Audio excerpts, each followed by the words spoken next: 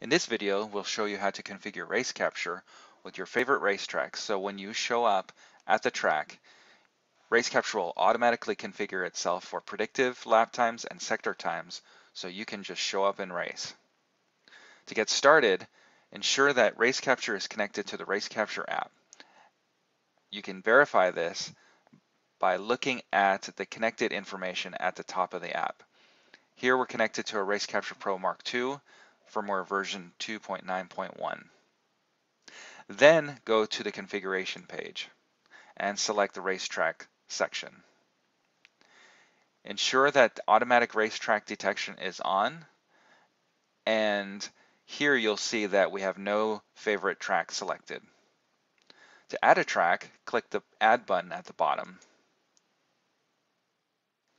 Here you'll be presented with the list of racetracks by region. Select the region that you're in. In this case, we'll be racing at the Nürburgring, so select Europe. And since there are many European tracks in our database, I'm going to search for the Nürburgring by just specifying the word ring in a search bar. You can hit enter or touch or click the search button. So we have a number of different tracks with the word ring in, and in this case we're going to be at the Nürburgring with the GP loop.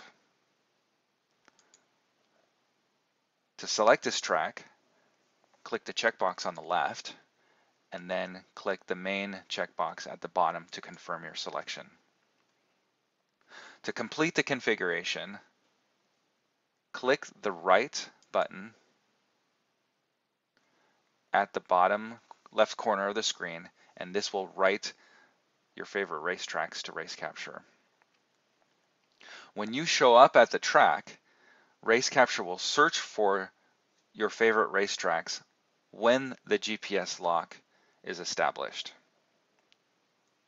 If you're within 2 miles of the start-finish line, it will show the detected racetrack at the top of the status bar. In this case, we're just searching for the track because I am not near the Nürburgring, unfortunately. That is all you need to do. If you need to add more tracks, you can repeat that process. And if your favorite track does not show up in the list, you can try updating your list of tracks, and this will pull down the current list of tracks from the Podium website.